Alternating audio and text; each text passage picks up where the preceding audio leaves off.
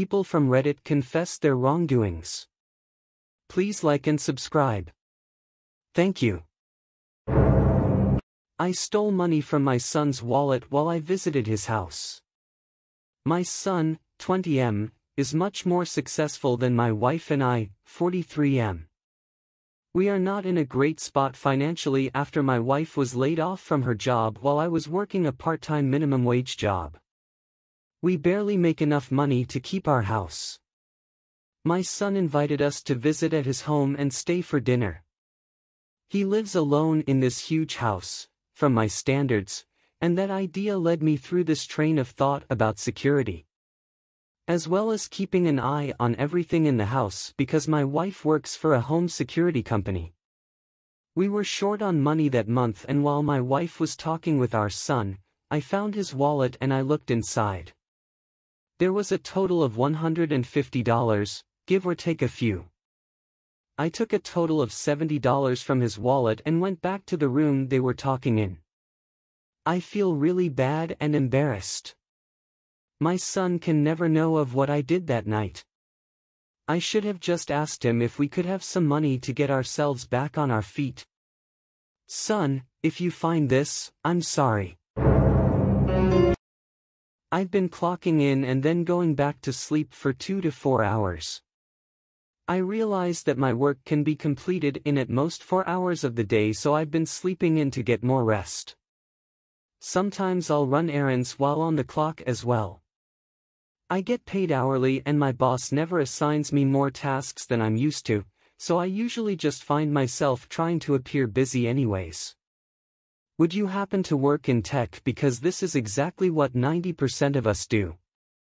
My dad is an IT manager, and since COVID he's been working from home. I swear all this man do is watch Netflix and highlight an alert every few hours, lol.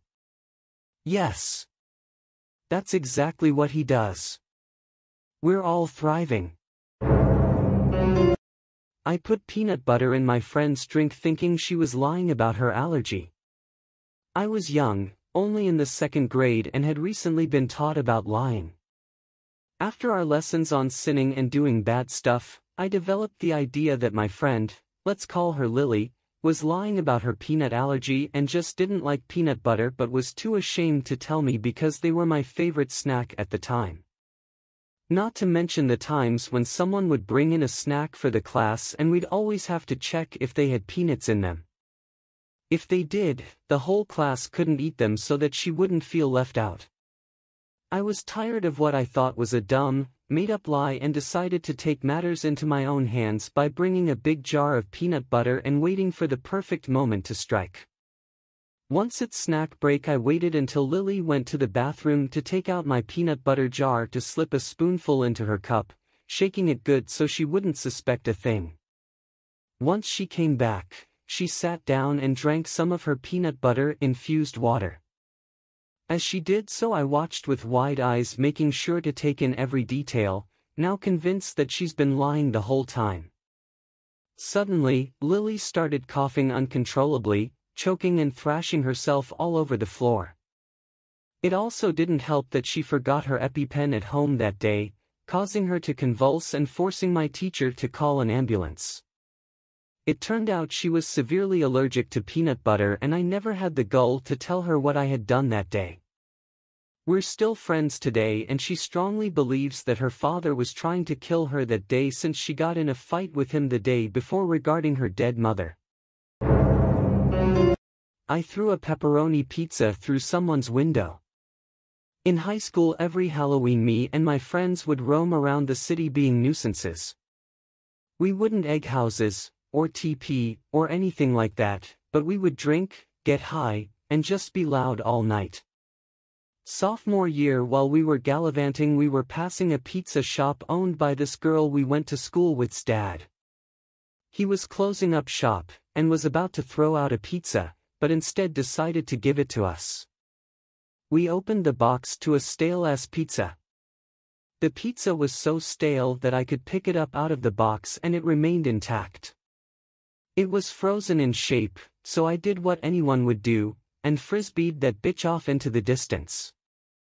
A house across the street conveniently had a window open, and the pizza flew right in.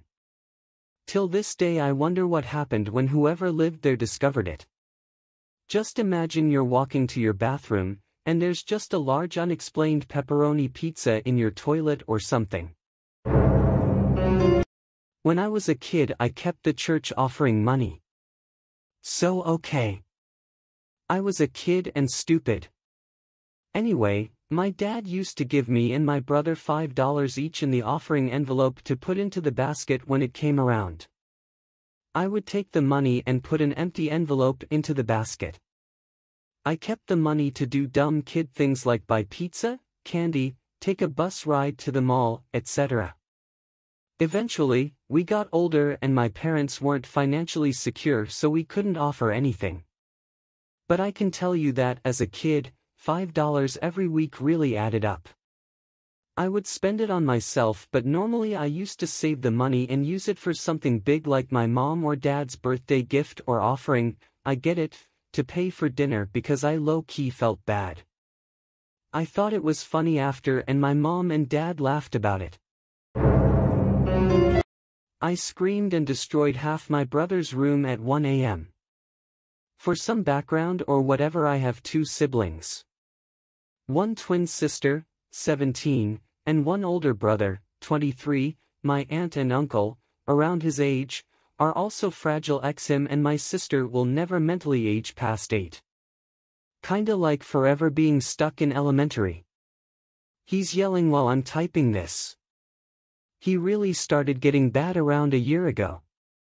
He got diagnosed with aplastic anemia, bone marrow failure, and extremely low blood counts.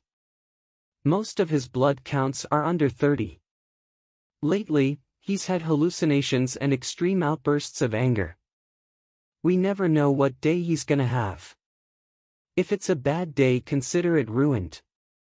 He's always been kinda like this, but these past few months it's been worse. His personality is worse than his health. Extreme anger issues, selfish, and just downright evil sometimes. He won't help you unless he gets a treat. When friends of anyone come over, he immediately asks if they got anything for him, and if they didn't he gets mad and stomps around, demanding when they come back to have something for him. He's broken my mom's ribs before when he's had a tantrum. Always asking for stuff, which means my mom is constantly low on money. All of her attention is on him. It's just want. A few months ago I lost my patience. I was extremely tired and out of it. Since February of this year he's been staying up late and screaming, growling, punching walls, and cussing loudly. Extreme anger that we couldn't do anything about. He's immune to melatonin or any other sleep med we can put him on. Him screaming "I'll kill you and get the fuck out of my house" is the worst part. It was about 1 or 2 a.m. I was woken up by him growling so loud it was vibrating the walls. My room is right above his. I went down there and he just got more mad when I said to be more quiet. The second time I went down there it was just over. I opened his door, yelled at him to shut the fuck up, and swiped off all the stuff on his desk. I also destroyed a dinner plate. All the while I'm screaming at him "I wish you were never born" and how I hated being the only non-special needs kid in this house. Mom came down and asked what the hell was going on, so I just went to my room and stayed up.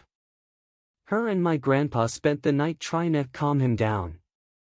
I was left alone. I regret breaking part of his room, but I meant what I said.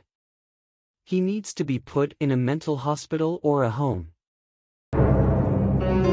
Thank you for watching. Click subscribe and don't miss another video.